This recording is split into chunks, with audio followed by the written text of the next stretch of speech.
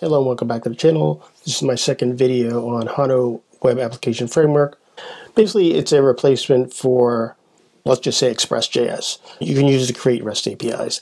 In my first video, I just did a basic application allowing you to perform CRUD actions on a user object. I use database as my backend data store. In this one, I'm going to show you how to do file uploads with Hono. And so let's take a look and see what we got in here for file upload.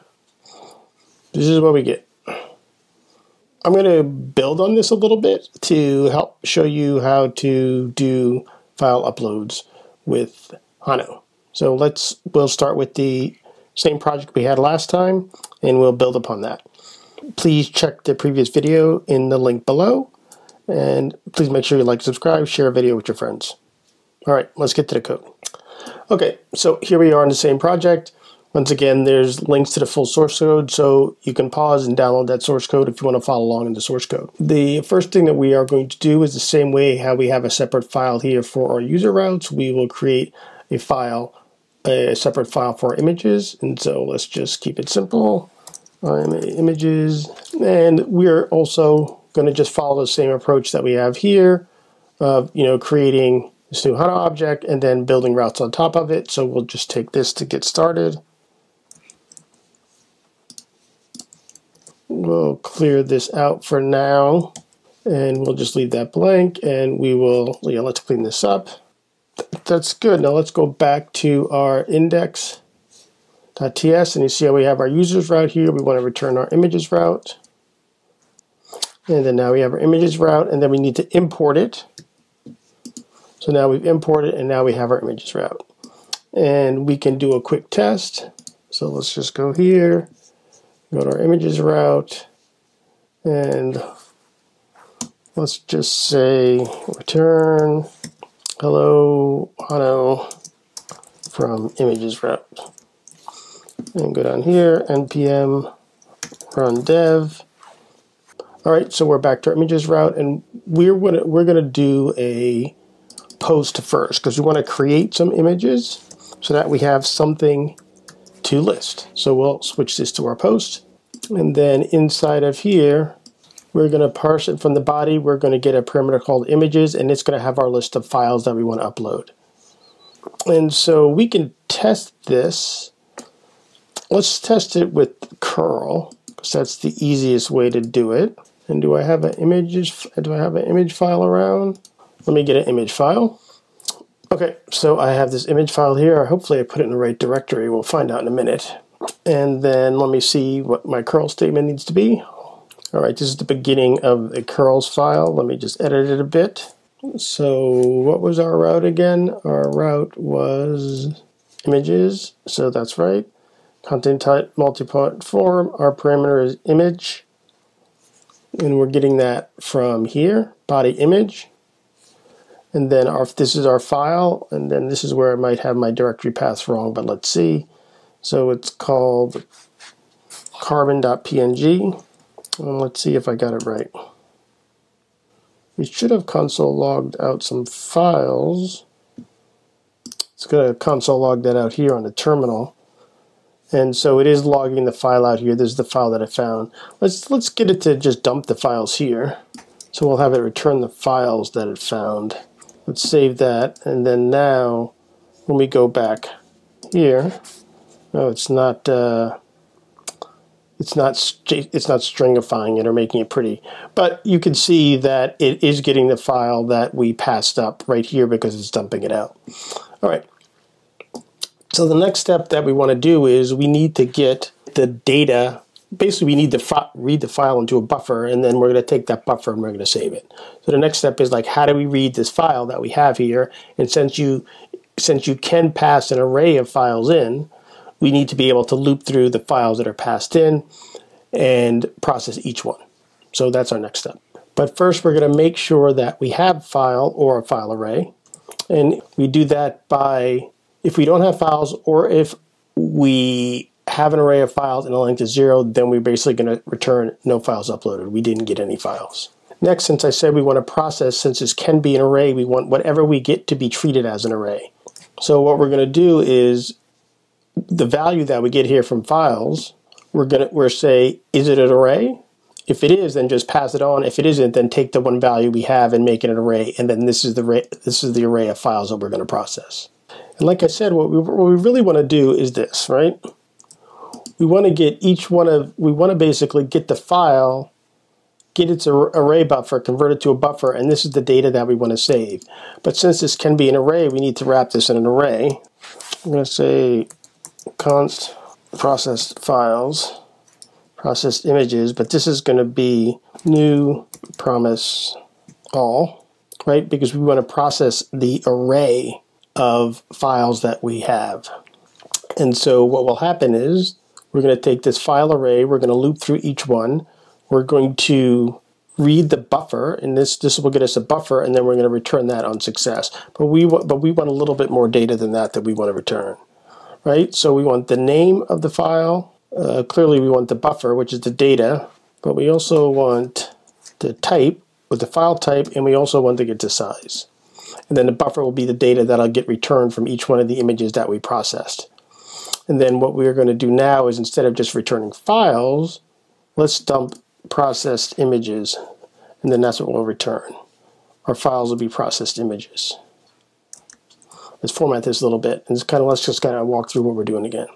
Okay. So we're going to get uploaded a list of an array of files inside of this body images. We get our files array here. We check to make sure that there's something here to process. If not, we throw our error.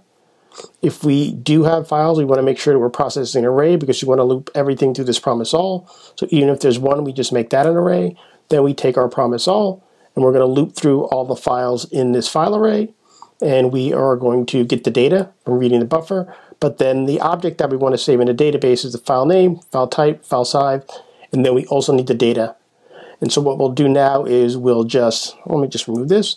We'll just return that so that we can see that we actually have something to process. So let's first of all, let's save. Let's go back down here and let's upload that file again. Let's process that file again. So you can see down here, we're doing this curl. We're posting to images with that same file. And so clearly that's all the buffer data, so let me remove that for next time. So I think it's going to fill up my whole thing. Yeah, let me remove the buffer data for now. We're going to clear our terminal down here. And then we're going to try to do it again. Okay, so you see that we processed our file, we have our name, we have our type, and we have our size. So this is the data that we want, that we then need to add to the database along with the buffer, but we're not returning the buffer. So the next step is to set up our schema to hold our images. So let's go back to our database. We have our schema here. We could create a completely separate schema. We'll just go down here and we'll have create images table. Let's see if we like what it's giving us. So we have our images table, we have our primary key, we have our name, we have our type, we have our size.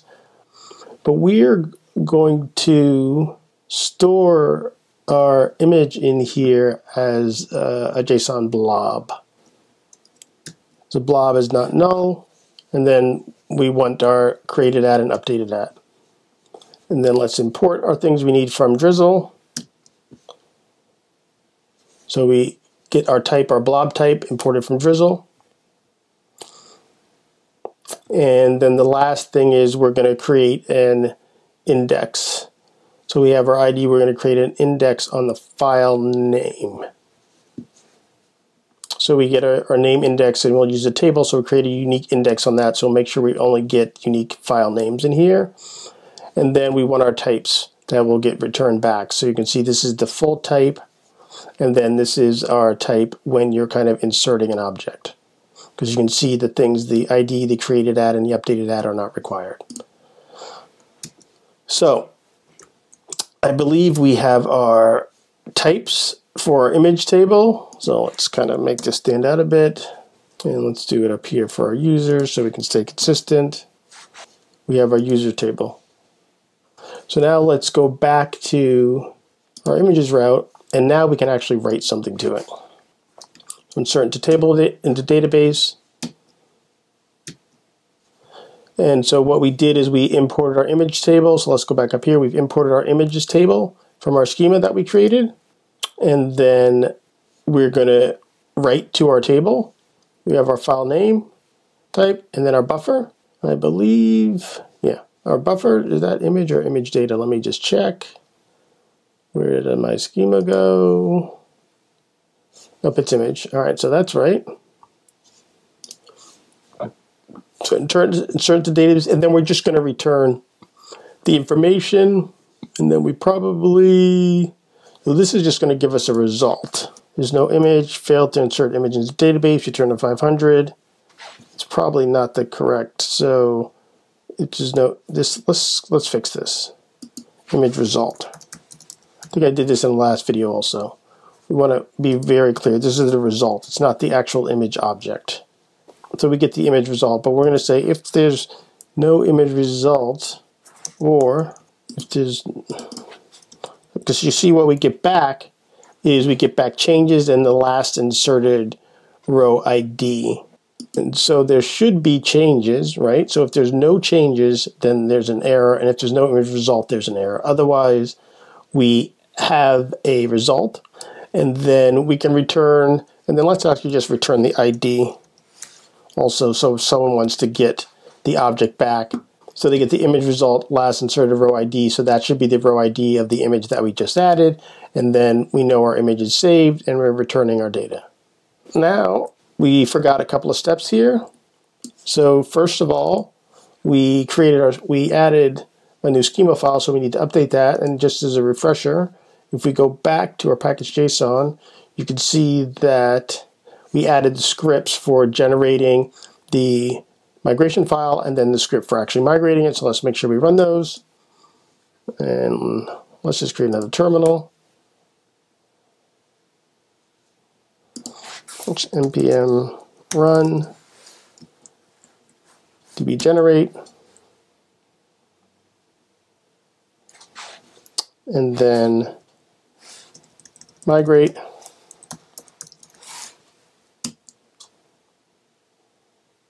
Migration is applied, and then I have my tool here that I use to manipulate my database, and let's refresh it, and you can see I have my images table, show table. That's it. Well, there's no data in there, that's why we're not seeing anything, but you could see if we, let's kind of give us some more room with this. Let's close this for a second. You can see here's our images table with all the types and everything that we had set on it. So we know our table is set up. So now let's actually try to upload that file that we were playing with before over here. So let's go back and let's see what we get. So we can get rid of the message, but you can see here that we got our file, we got our ID, we got our name, and we got our type, and we got our file size. And then if we go back to our SQL-like database and we look at our images table, we say show table, you can see we got our image uploaded and it's in there. But now we want to get our image back down. So let's add a couple of more routes to our images to make it a little bit more manageable. So, and these should be quick because they're pretty straightforward. So let's go to our index. No, not that. We want to go to our images routes. And cursor will probably help us wrap up the rest of these. And so let's say get image by ID. And so you get the route, you specify the ID, it pulls the param, it selects based on the ID. Let's add the equal that comes from Drizzle. So we import the equal from Drizzle. The other thing that we need to do is remember that this parameter coming in is a string and it needs to be a number. And so we'll put that there. And let's say, let's also check if there's no IDs. Let's throw that error so there's no error. Otherwise it does the query, it gets the image, and we'll return the image. Let's remove this message on the get the image. All right, let's delete an image. Delete image by ID. Same approach. use the param, check to make sure, no ID provided, throw error, await, delete the image based on the ID, message deleted, image. That's going to return a result. And so you're going to get the result back on the delete. So now let's test that, because we saw, let's test the get and delete now. And this, we can use our Thunder client on this one. So let's open that up again. And get images 1. And it returned our image along with this big buffer, which we don't want to scroll through. But that's not, so that's to get the image, to get all the image data. Let's actually make this a little bit more reasonable, how you might actually use the API, right? So let's go back to our images route and let's change this. Let's change this to, we'll leave the delete as is. We're going to change this one up here. Get image metadata, metadata by ID. Right? And with the metadata, in most situations, you don't want the buffer. Right? You just want all the information about it without the buffer. So that's what we're going to return here. So we're going to return the ID, the name, the type, and the size. We are not going to return the data because you don't want the data. You just want the metadata. Metadata by ID. Yeah. And what we'll do is, and let's make this clear, metadata. And then we will create another one to actually download the image when you want to use it in your application. And that will give you the buffer, the data, all the information that you really want. And so download image by ID, kind of the same, the usual. If we don't find it, no ID provided, return. This is where we actually get the body. This is what we want to return, but we want to do a little bit of something with that first. Because remember, we want this thing to be downloaded and utilized. So when we return it, we want to make sure we set the content type. Right? So this way, if we set the content type, then it knows it's an image and it'll be treated as an image and it'll be rendered appropriately in your application. Without that, you're not going to get the behavior that you want. So now we have two separate routes. One is to just return the metadata, which is the information about the image, and the other one is to actually use to download the image. So this is the URL that you'll use if you wanted to, like, this would be the route that you would use to place it inside an image tag, because this will give you the buffer, the data, and everything that you need. And then I guess we want to list the images, so we can see what are all the images that I have uploaded, and we'll kind of we'll have that kind of riff off of this metadata one, because this is you get by ID. If we just do a get metadata, then it'll just download everything. So let's do that. All images. All right. So up here, the way I excluded it was, since there's only one, I just excluded it from the return JSON. But here, since I'm selecting multiple items, right, I want to manage it inside of this select here. So what you can do is I can say const get table. So this will get me all the table columns, and you notice it does not, because the table column that is missing, right, is image. But I don't want image. So I'm only going to ask it to get me these, right? And then I'm going to place those values in here. And then the only result that I will get here in these images, as you can see, it does not include the actual image data. It just gives me the metadata information that I need. So then I can just return this images thing. And so we can test this by going up here, and if I say images metadata, you can see I'm not getting back the actual image blob. So I just used this give me all the tables and then just identify the tables that I want and then just include them in the select here, and then we get the results that we want. I could have done something similar up here on just getting an individual image, but sometimes it's good to show you the different ways you can do things. So I think I've covered everything that I want to cover in here. Like I said, this is just a series of short videos building up to a larger app. I'll spend some time thinking about what I'm going to do next. Hopefully you found this enjoyable. Thanks, and I'll see you next time. Bye.